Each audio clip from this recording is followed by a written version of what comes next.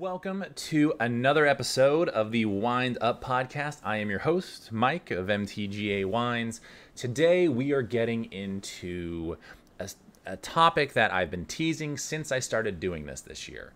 And it's something that comes up regularly during tastings. It's something that is very prevalent throughout not just the wine industry, but the beverage industry as a whole. And we're going to get into it, and it's going to be a doozy, I think. And we're going to be talking about wine additives.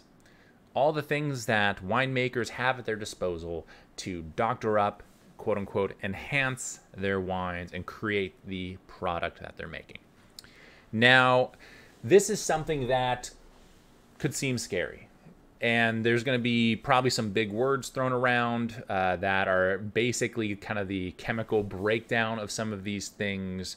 But I want to kind of err on the side of caution and start with the fact that a lot of the stuff we're going to be talking about are naturally derived extracts, concentrates, enzymes, things of that nature. They're things that are not chemically produced. Would they be considered organic? No, because they've been processed in a way that's going to, allow us to use them as an additive, right? There are some of these things that are technically vegan. There are actually some of them that are technically organic as well. It's really, a lot of it's really not bad. And I know that might be hard to believe, but a lot of it's really not that big of a deal. There are a couple of things that we are going to touch on that could be a little more dicey depending on which way you want to take it. And I'm going to start with an example that happened in the mid 80s actually. That was actually kind of a scandal in the wine industry and kind of was the starting point of a lot of regulation and other things when it came to winemaking, which is important. But another part of this is that there's a big lack of regulation, and especially when it comes to the US and labeling some of these things.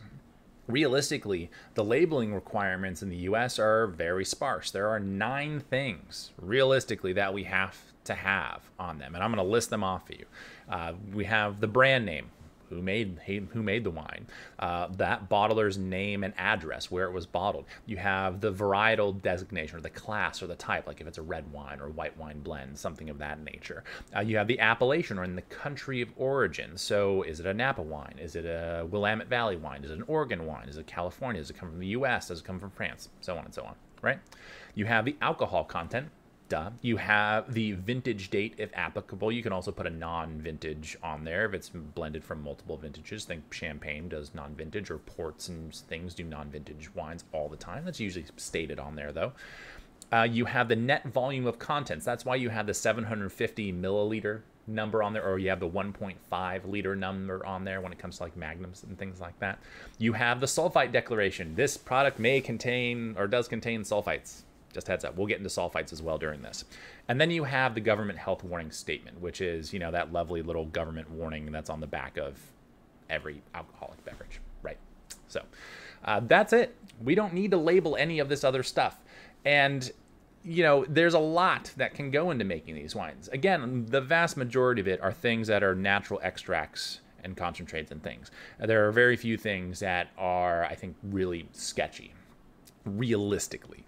However, all of these things can be used to make your wine a certain way. And the analogy that I use for this, and if you've sat down in the cellar with a tasting, with me personally, you've heard me say this, and that there's a reason why a Big Mac tastes like a Big Mac. It is engineered to taste that way. If you went into, McDonald's and got yourself a Big Mac, but it tasted like a Whopper, Junior Double, Triple Whopper, you'd be like, what is this? This is not what I'm paying for. If you went to the grocery store and you wanted a Coca-Cola, but it ended up tasting like a Pepsi, you'd be like, wait, this isn't what I bought.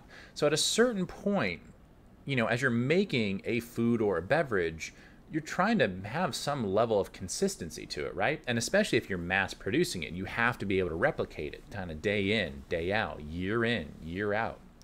And a lot of these substances are how producers do that. Here's the caveat. you immediately think of like, oh, well, these are mass producers. These are wines that are, millions of cases of wine are made by some of these companies. Like, of course they have to use these additives because that's how they make it consistent. They don't worry about the vintage. They don't worry about the vineyard, maybe not even the grapes they're using. What they care about is being able to make that wine taste the same year in and year out. And they can use a whole bunch of things to do that, right? The problem is that small producers do it too. They won't tell you they do it, but they sure do. And the reality is they're probably not going to tell you unless you're on the inside of the industry and you just happen to know. And a lot of the big producers aren't going to tell you either, right? Some of you may remember the, battle that was fast food restaurants posting their like nutritional facts and values within the restaurant, right? There was a lot of pushback. It's like, we don't really want people to know, what's behind the curtain in that burger. The same goes with wine and alcoholic beverages in general. And there are large lobbies and companies that make sure that those laws don't change, right? That those labeling requirements that I listed off are the labeling requirements and nothing else is deemed necessary. Now, I got a question from a really good group of friends and club members a little while ago about, why not just label it? Like, you're the producer, you know what went into it. You can label your own kind of table of contents and say, hey, this is what we put in our wine. And there have been a handful of producers that do that. And the reaction from consumers was very negative. It was, sales dropped. They're like, oh, like this wine has all these things in it. What is this, yeast that they're putting into it? What is this that they're putting into it? And it created not, panic or anything like that, but it's like, oh, they're labeling what's in here. Like, obviously they must be doing something else, and some of these things might not be that great. It's like picking up a bag of hot Cheetos and you look at that table of contents, you're like, damn it, you're delicious, but that's a lot of stuff that I don't understand. And it did more harm than good for many of those brands. So, for like MTGA, why don't I label, some of the things that we use? Is one, I talk about them all the time, on this podcast or in the cellar. And, we use grapes, yeast, maybe some yeast vitamins if, that wine doesn't have enough nutrients for that fermentation to go through. We use barrels. We use a very low dose of sulfites. That's it. That's everything that I use in my winemaking. And I'm transparent about that, I think, enough when I talk about my wines, because it's typically in front of the people that are consuming it. My wines are not available, in grocery stores and restaurants around the country, around the world. So for me, it's less of an issue because I can dial that in with people one-on-one. I am one of those people that if we needed to start labeling ingredients, more specifically, I would be happy to do so. If that law came to pass, I would be all about it. I think it's going to be a long time coming before we see that. So let's get into this, shall we? And that's kind of the background behind a lot of this, why, some of this stuff is used, and also, realistically, the reason why it's used, it's for consistency in making that product what it is supposed to be, right? Now, I want to get in and start with, one kind of cautionary thing is that some of this might seem a little scary. There are going to be some, things that we talk about that's like, and I don't want to freak you out here, but these are things that I feel, as an industry, we need to be more transparent about. So we're going to get into it. And a lot of it, again, is not going to be that scary. Some of it's going to have some names that just sound kind of ridiculous. But realistically, it's stuff that, again, is not going to be toxic to you. It's going to be stuff that's, a product that is naturally derived from some other organic product, and it's processed to be able to be used in wine, outside of a couple of exceptions. So I want to start with a story. Let's start with a story, shall we? So let me, sorry, you're going to see a little bit of my notes here. Let's move that. There we go. So let's start with a story. And this is the story of a 1985 wine scandal in Austria. This is the good stuff. This is just from Wikipedia, so you can look this up if you would like. During the month of July 1985, Austrian wines were found to contain up to 1,000 parts per million of DEG.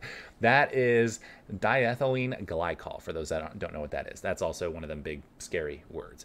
Austrian wine was banned in many countries, and the U.S. Bureau of Alcohol, Tobacco, and Firearms started to test all imported wine. In November, the New York Times published a wine recall the federal government released after the Bureau tested 1,000 bottles, 45 Austrian, 5 German, and 12 Italian wines tested positive for it.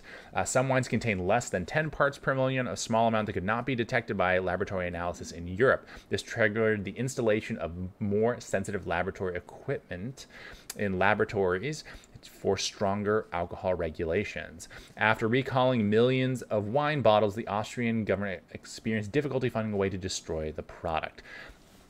It's a longer story than that. But there's a difference between diethylene glycol, which is a compound that is in essence used in antifreeze because it has a lower freezing point than water. It's not good for you. But there is also something known as propylene glycol. Glycol, just a different name in front of it, that is used in food and drugs. And this actually kind of came, there's like that little tiny scandal of like Fireball, that flavored whiskey that people were like, oh my God, it has antifreeze in it. Well, this was the difference. The reason that this diethylene glycol was added was because it does add a little bit of viscosity and almost like sweetness to the wine. So it added body to the wine, amongst, some other reasons why they were doing. But that's, a main contributing factor. This one that's actually used in the food and drug world is safe for human consumption. It's not toxic like the one that's actually used in antifreeze. It's used in everything from coffee-based drinks, liquid sweeteners, ice cream, whipped dairy products, soda, and so on. Many pharmaceutical drugs, which are insoluble in water, use this as a solvent and a carrier.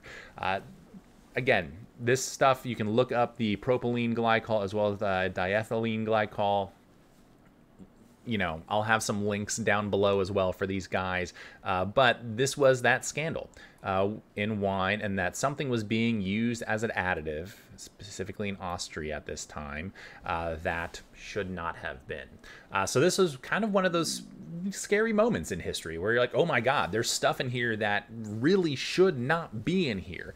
And then you had other things that are like, oh, this has a slightly similar name, but it's a very different compound when it's all said and done. So I wanted to use this 1985 wine scandal in Austria, as well as this propylene glycol example, because those are two kind of terms that you look at them, you're like, both of those things sound really bad. And then as soon as you mix in the word antifreeze, you're like, oh my God, what is happening here? But at a chemical level, these two are very different. Right, so this is kind of the cautionary tale here, is make sure you know what this stuff actually is, how you're using it, and why it's being used. This is that cautionary tale, as well as the like, hey, this sounds scary, but it's not nearly as big of a deal as you think it might be. So keep that in mind as we're going through some of these products, is that we're going to err on the side of it's really not the antifreeze you're thinking of. We're looking at the food and drug applications of a lot of this stuff. And again, this is where I'm probably going to scare some of you, and I apologize, but like there's a big difference between these two things. And this is the kind of stuff that we're going to focus on, is like what can actually be used in food and beverages, and what is regulated very heavily that cannot be, right? All right. So that's just the tip of the iceberg. Yeah, about that. Okay, so we got through the labeling requirements. Now let's go through some of the kind of most prevalent wine additives. And some of these are not going to be a surprise to any of you. These are things that we've talked about realistically in previous podcasts, but these are technically additives that we use in winemaking. And let's talk about probably the most controversial of them first. Sulfites. Sulfur dioxide, SO2. This is something that is used to kill unwanted yeast, bacteria, and things. It acts as a preservative. Now, we've already covered this, but I want to reiterate it, that wine has some of the lowest levels of sulfites that you can find in products that actually use this. Things like candy, juices, dried fruit, in particular, packaged meats, use much higher doses of sulfites as a preservative. So realistically, sulfites are not the issue here. The reason that sulfites are labeled is because there's roughly 1% of the population that can have an allergy or sensitivity to sulfites, and it is a serious one. And as a result, it's labeled so that people know to avoid them, right? That makes sense. So, you know, it is something that is regulated. There's a certain level of sulfites and a limit to what we can add to our wines.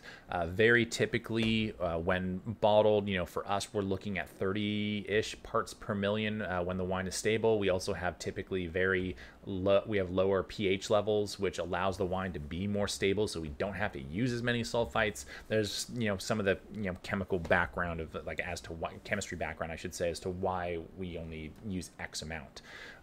The, you know, parts per million in some of these other products, much higher, as you might expect.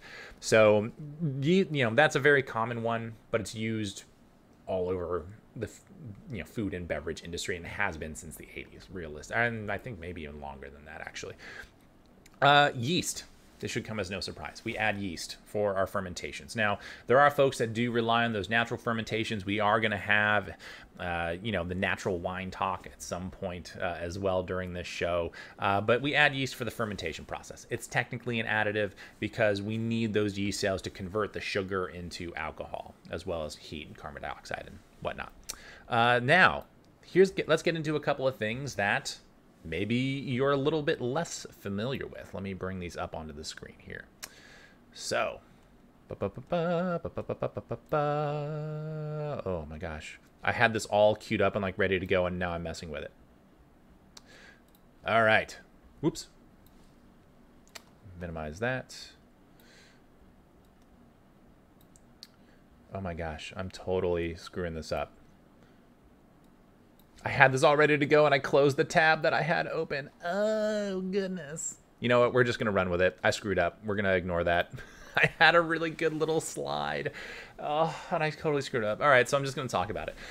So we have 3 things here that we're going to talk about that are all naturally derived from some of the grapes and barrels and things that we use, but can be added. So let's look at tannins. We can look at sugar. And we can look at acid. So let's start with the tannin side of things. Now, tannins obviously naturally come from the seeds, the skins, the stems in grapes. But let's say you don't have enough tannin in your wine. You want more structure in your wine. You can add that. You can basically get powders and things that you can add to your wine to enhance the tannin profile, and that's naturally derived from the seeds, typically, of grapes. So again, a natural additive that's not uncommon for people to add tannin to increase the structure of their wine, something that we clearly don't do because I don't deem it necessary for our wines, but it's a possibility. You can also use oak chips, and this is also an additive that you can use instead of, say, aging in oak barrels. Now, we talk about the expense of brand new barrels all the time, and outside of grapes, typically your barrels are your next biggest cost center when it comes to producing wine. But if you're trying to make a wine that's on a dime, you can't afford to buy those barrels. And there's also the argument to be made that, you know, using some of these chips and sawdusts and things of that nature are much more eco-conscious as well. They require a little bit more processing, but you're not shipping these giant pieces of wood all over the world. You know, there's a lot less labor that goes into it and things of that nature. However, you're not necessarily getting the intricate complexities that you might get from a new barrel. So take that for what you will. But you can use oak chips. Those can also help stabilize the color of a wine. They can help add some of those oakier characteristics. You can, in essence, have some of these oak chips kind of enhanced with certain flavors, whether that be cherry or chocolate or vanilla or whatever, and add those to the wine so it enhances those characteristics even more. You're kind of flavoring the wine with these chips and whatnot to provide that extra punch of flavor rather than letting it sit in a brand new oak barrel for a couple of years. you know, not uncommon, again, derived directly from the oak that we're already using anyway, and then flavored to enhance other certain characteristics. Yeah, is what it is. Acidity. If you want a wine to be more refreshing, have more tartness, you can add acidity. Now, typically, as I understand it, you're not adding citric acid because it can cause issues. And also there's very little citric acid typically in grapes. You're mostly going to be adding tartaric acid, which is something that is... it's just something that is one of the fixed acid fixed acid that's found in grapes. You have tartaric acid, you have malic acid, which, you know, gets converted to lactic acid through that malolactic conversion that we talk about all the time, and then you have a little bit of citric acid to kind of round it out.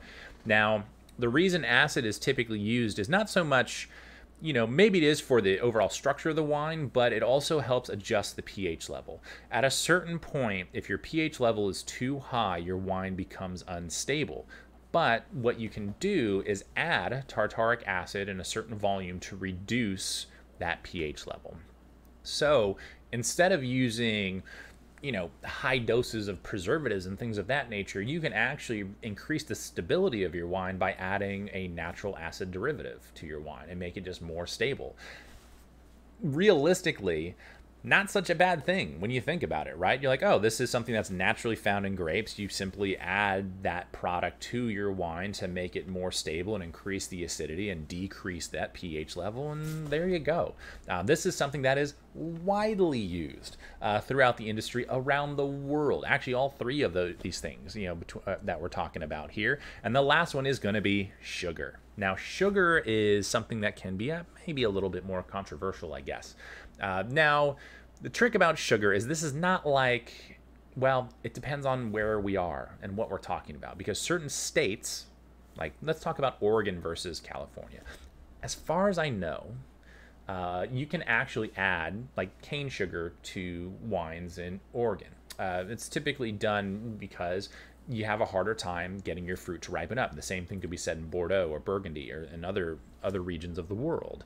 And if you're adding that sugar, increases the sugar level, the overall ripeness of said wine, and then you get a slightly higher alcohol level when you end up fermenting it. Now, in California, it is illegal to add straight cane sugar to your wines. It is something we cannot do here in the great state of California. But what can we do? We can add concentrates. So this is when we get into kind of our next round of additives that can be used.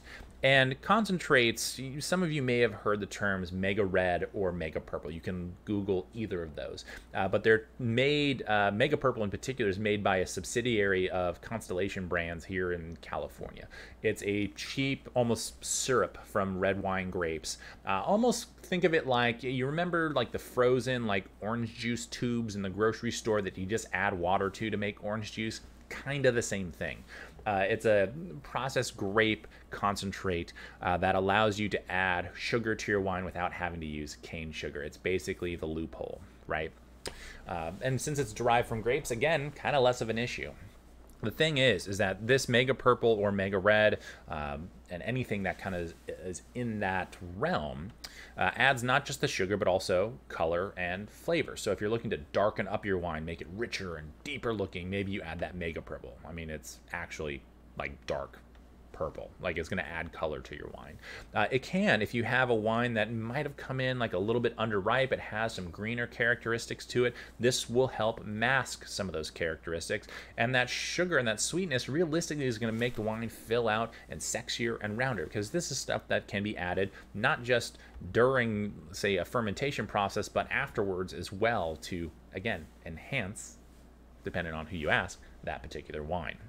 So, you know, a lot of it is typically used for a little bit of that, you know, extra sugar content as well as the color, not so much flavor, because you want to rely on your wine more so than this for it. But it does have, of course, an impact on that as well. So, mega red, same thing, different color, basically. Yeah, it's basically the same thing, just different color. Now, this is where it starts to get a little bit more complicated. Let me bring up my notes here real fast. This one I actually had prepared, but I'm going to be reading off of it ever so slightly. Now, if this is kind of like rapid fire, like let's get after these additives and see what we can do. And so far we've covered stuff that's, natural extracts, concentrates, things of that nature, and we have a few more of those to do, but we're going to get into some animal products. One that may come as a surprise to some of you would be egg whites. Egg whites are used as a fining technique for helping reduce tannin in your wine. Those tannins can bind with the proteins in the wine and fall out of solution. It can also remove other proteins from your wine. It just helps kind of clarify and make your wine more, I guess, stable. This is a very old school technique. This is something that is done regularly, and realistically it's egg whites. You can use organic eggs if you want to. This is nothing that should come too much as a surprise, and realistically that is all filtered out anyway. You're not going to just keep that stuff floating around in there. Something that's a little bit more interesting but kind of does the same thing is isinglass, which is the extract from a bladder of a fish. I think it's a sturgeon that's typically used. Does the same thing but helps reduce tannin quite a bit, and that falls out of solution, again, is filtered out. Now you can also use I'm going to pronounce this probably incorrectly, but protease, I think it is, which is derived from pig or cow stomachs that are used to remove certain proteins. So there are even animal products that we can use, again, that are naturally derived from these creatures that we can use in our wines to remove certain proteins, remove tannin, and basically fine or clarify our wines. Some of these, this is like really interesting stuff to me, because I'm like, man, this is like going down the rabbit hole of things you can use when it comes to kind of stabilizing and clarifying your wine. Now, the reason why I bring up the animal product side of things is because typically if you're a practicing vegan, let's say, or you like to avoid animal products, this is super important, right? And this is where the labeling conversation for me really starts to pick up, is that there are likely certain things, especially when it comes to, say, these animal products, that people might want to know if their wines are, fine with these. Now, the caveat to this is that the filtration that is used to remove these products, there's going to be nothing remaining, right? Like, you're not going to have like an egg white floating around your wine. That's not how this works, okay? You're not going to have the extract of the fish bladder floating around your wine. Your wines are obviously filtered, and all of this stuff is removed from those wines. So this is not something to worry about having like this, in a wine floating about. If that is the case, someone screwed up immensely, and they should probably be fired. But typically, if you're using some of these fining agents and things, you're going to be filtering these wines anyway, and all this stuff is going to get removed. So it's up to you to decide, again, is this something, knowing that it's used in some wines, and then maybe that it's used, like Opus One, for example, has been using egg whites for fining forever. They used to, I don't know if they still do, but that was something that was a very traditional technique that they would use. Good on them. It's, it is what it is. It's part of their stylistic process. Do I not drink Opus One because of egg whites? No, not typically. It's just not my favorite wine in the world. It's still really good. It's very, very popular, but it's just not to my taste buds. The egg whites have no bearing on whether or not I buy that wine. But for some people, it might have. For others, it may be the same thing with, isinglass and other, fining agents that we use. And this is really where my argument for a little bit more regulation when it comes to what people are putting into their wines and how they're finding them and how they're producing them, because this stuff is important. And even if it's naturally derived from a plant or a creature, it's still things that you're adding to something, and I believe that consumers have a right to know what they're putting into their bodies. Kind of that simple. Now, for what we covered a lot, very quickly, very rapid fire. And again, I want to preface that this is the tip of the iceberg. There are all kinds of other things that we can use, but these are very prominent and things that are a little bit more out in the open and easier to do some research on. The more you get into enzymes and fining agents, it becomes more like geeky, technical data sheets that you have to, have, you know, a degree in chemistry, it feels like, to really figure out what's going on here. There is a really great site that I do want to show you, that if you are looking for more information on some of these things, this is by no means going to be a complete list, but this is a company that operates around the world and provides some of these products to winemakers and other beverage industries. So if you want to go through kind of their product offerings and kind of what in essence ends up being a glossary, this is the website that's you're probably gonna want to go to, and I'll put a link to this as well when, you know, in the video description. So let me move the camera a little bit. Oh wait, that was the wrong thing. What the hell's going on here? I'm having all kinds of technical difficulties on this one. Oh, that's what I did. Okay, I picked the wrong one. Wait, why is it not showing up? Oh my gosh, what happened? I did something and I broke it. Damn it. Okay, well, technical difficulties aside. Oh, I was doing so well until I screwed up my notes in this thing. Okay, well, here we are. There's a company called Enartis. And I'll put a link to the Enartis website in the description. And that has basically, you know, whatever you need for your winemaking, from fermentation products, maturation products, different kinds of innovations. You got all kinds of things that you can use when it comes to wine and winemaking. And for us, this is a really great resource to know what our options are, even if you're someone like me who's not going to use them. You know, this is, you know, a place that a lot of winemakers go to order some of these products and buy them. So, you know, it's something that, you know, kind of is, you know, kind of just for more information if you're looking for it. Yeah. So I'm going to look up a couple of things here real quick to get into the next thing, the next topic. And this is two things that are, you know, maybe could be a little bit more, I suppose, controversial, but again, they typically naturally have a half-life or are filtered out and removed from wine as well. The first one we're going to talk about is copper sulfate. This is, in essence, comes in the form of like a blue juice. And it's not juice. Do not, for the love of God, don't drink it. That is used as a fining agent to remove H2S. Those are hydrogen sulfides that can create, when they're really bad, it creates reductiveness and even like a rotten egg type smell in your wine. And what this does is it converts the hydrogen sulfide into copper sulfide, which is not soluble. It won't be in solution. It actually falls out and settles out as sediment, basically. So even though this is something that you shouldn't be drinking on its own, it falls out of solution and it can be filtered out and removed from that wine.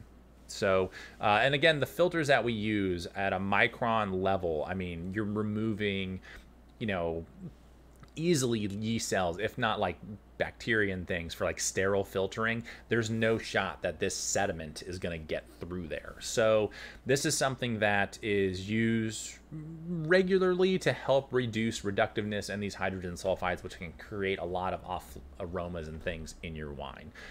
It is something that I've seen more so in larger productions. In smaller productions, it tends to be less of an issue, I feel like. It's been an issue that we've had a couple of times, but this is not a substance we've had to use because we've simply been able to use a copper bowl like during racking, and that helps knock that out, as well as a little bit of airtime, and shaking up that wine kind of gets rid of it for us. So there's really nothing, as opposed to using an additive, there are a couple other like little tricks of the trade that you can use that kind of knock this right out. Now this is definitely more of like, you're having big issues with this particular comment, you need to knock it out. That's when you bring in the heavy hitter and you make it work for you.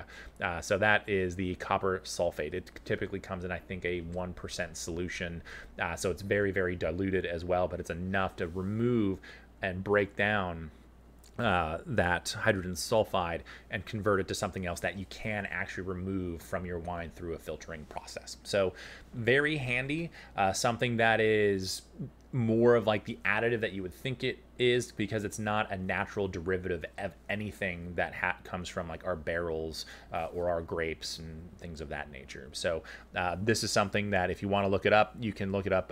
You can even go to morewinemaking.com and check out the product. It'll show you a little bit of information on it and how it works. And it's quick and easy to purchase, even for home winemakers if you're having that issue. But definitely, you know, read the instructions of how to apply it and also how to remove it from your wine when it's all said and done.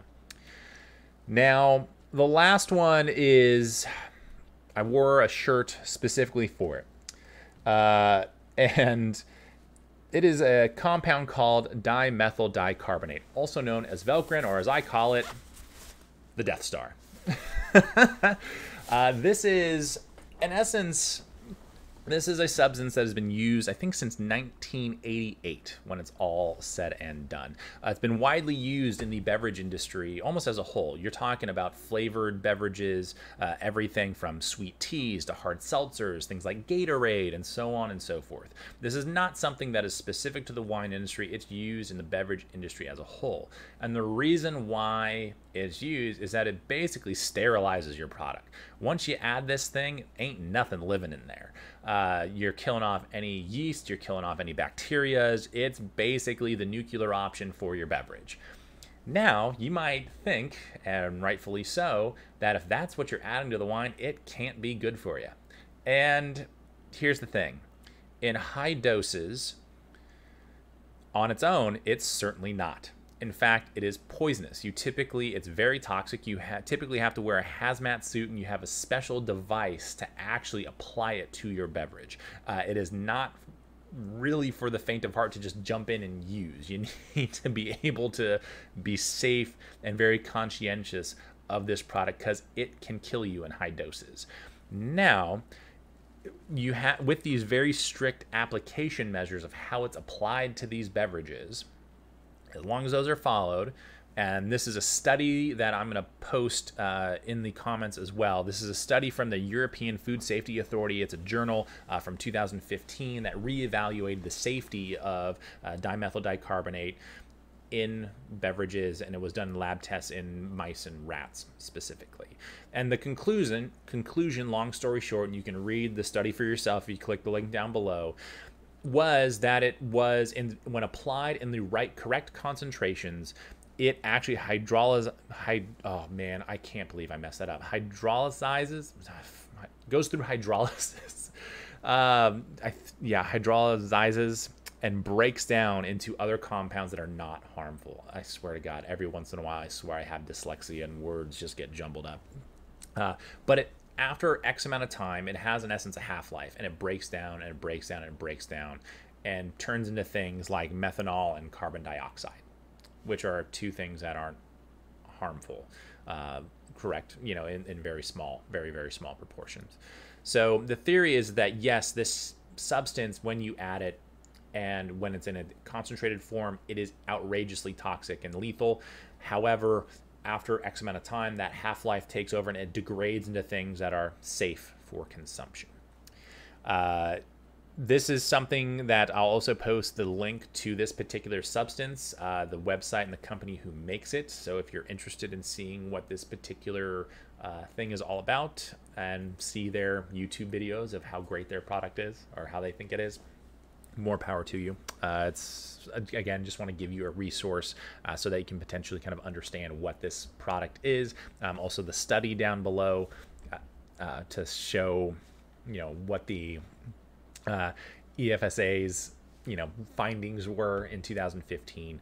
And then of course the basically the web shop for Enartis, so you can see some of these other finding agents and enzymes and concentrates and things that can be utilized. So, Velcorin, dimethyl dicarbonate is something that I think, I've not done the scientific study to back it up, but my general opinion is that if I have to wear a hazmat suit to put it into my wine, I don't really want to put it into my wine.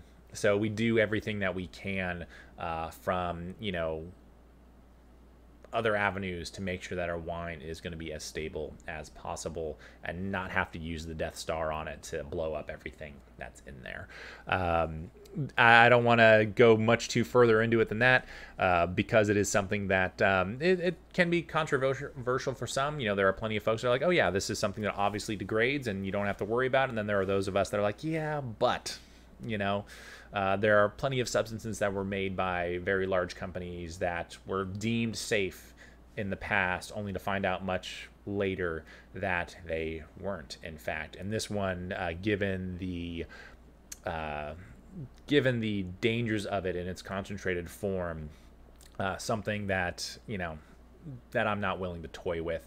The biggest example of this is probably Monsanto and the use of Roundup, you know, and the fact that it is in fact carcinogenic and causes cancer, which was found out obviously in the last couple years. If you really want to go down a rabbit hole of that, check out where Roundup came from. It might be a substance called Agent Orange from the Vietnam War that was slowly converted into DDT and then eventually into Roundup. Long story short. Sidebar, but important to know if you're using weed killers in your backyard. So, you know, this is the kind of stuff that we winemakers have access to, that the beverage and the food industry have access to. And there are going to be many people that use everything from, you know, Mega Purple and Mega Red to oak chips to, you know, some of these animal products like egg whites or isinglass, or they're going to be using copper sulfate and Velcorin. There's all kinds of things. You know, there's a laundry list. There's far too many to cover in one show. And again, some of this could have been, some of them are probably not that big of a deal. You figure out like, okay, like grape concentrate and sugar, oak chips, not that big of a deal. Acid, not that big of a deal. Those are all like naturally derived from these things that we're already using. Animal products, okay, maybe a little bit more give and take there. Maybe I don't really want animal products in my wine. They are filtered out. Keep that in mind. They are filtered out. So, you know, really, in the grand scheme of things, not that big of a deal unless you're really trying to avoid things that, you know, animal products are used in. You know, no harm, no foul there. Just, again, good to be aware of. Copper sulfate, again, something that is easily filtered out and removed from your wines. Velcorin, you know, we are told that it has this, you know, half-life and that it degrades and that it's no longer an issue. And it's been used and approved since the late 80s in all kinds of industries outside of just wine. So, you know, it's something that has multiple applications to it. You know, but this is some of the stuff that we have access to. And, you know, again, this is very much the tip of the iceberg when it comes to additives and finding agents, but these are some of the heavy hitters, some of the popular ones that are used and used regularly throughout the industry. Do some of them cause issues? Potentially. Realistically, everything that's approved for us to use and everything that is heavily regulated, like everything that we talked about, all of it is regulated and all of it is approved for use in the food and beverage industry, is, you know, which includes the wine industry, of course, and the regulations are no joke. You know, I typically do have some skepticism on, you know, what the FDA approves. I typically have some skepticism on some of these products and whether or not they quote unquote need to be used, which is why we don't use any of them.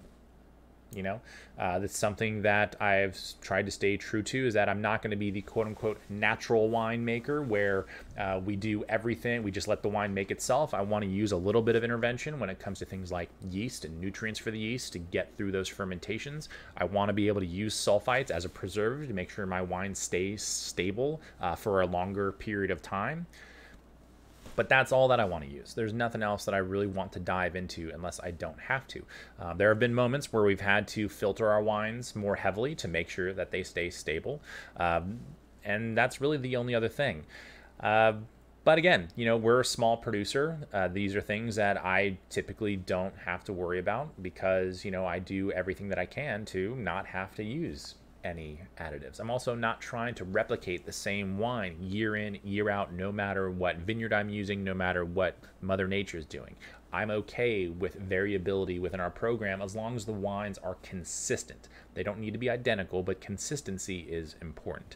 If you are looking to replicate the same wine over and over and over and over again, there's a pretty decent chance that you're going to end up using some of these products And especially if you're mass producing a wine and it needs to be shelf stable around the country or around the world, even more so in that case. But again, there are always exceptions, and there are plenty of small producers that use everything that we just listed, if not a good chunk of it when it's all said and done. So I hope that this episode wasn't too scary. It's kind of all over the place. I feel like this was like a barrage of information. Like I just like word vomited all over when it came to some of these things, especially starting off with that, you know, story in Austria and the difference between those two glycols. You know, context does matter, and the chemical breakdown of these substances do matter, especially in a situation like that where it's easy to potentially confuse those two things. Again, there's links down below if you want to do a little bit more of a deep dive on some of these things. I'm fully expecting there to be some more questions and things that we want to really dive into specifically. Again, it's probably a little weird that we don't have to label some of these things. It's pretty weird that it seems like it's unregulated because we don't label it, but the reality is that on the back end of things and what we can add and how much we should be or want to be, especially when it comes to certain things, when it comes to like sulfites or Velcorin or copper sulfate, you know, those are all very heavily regulated and things that wineries pay very great attention to, because, you know, it can be a big problem if you don't adhere to the rules and the dosage that you're supposed to be utilizing. But the same thing goes for mega purple or mega red. Like if you add too much of that concentrate, you got a wine that's going to be super sweet, super purple. You know, I guess if I'm going to form a kind of one last little opinion, you know, to kind of close this out, it's that this is a to each their own kind of thing. And again, this is where you as a consumer probably, unfortunately, have to do a little bit of the heavy lifting, because there's no labeling regulations with any of this stuff. We do not have to label any of this other than the sulfites.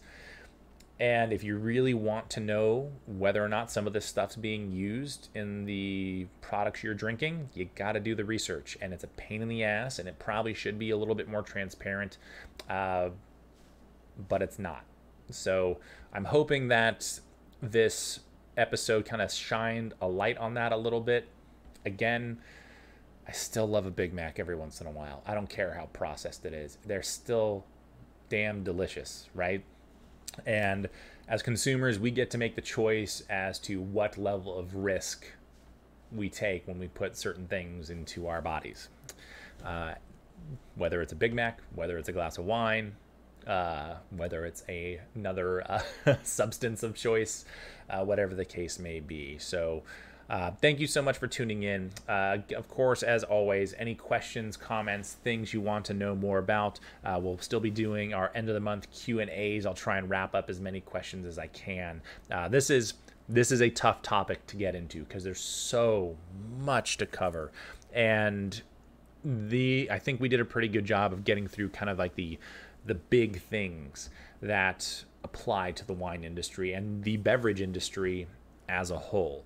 You know, it's not just wine that's doing a lot of this stuff. It's all other beverage industries as well as food industries that are using some of these products to enhance what they do and how they do it and things of that nature. So thanks so much for tuning in. We'll catch you next time.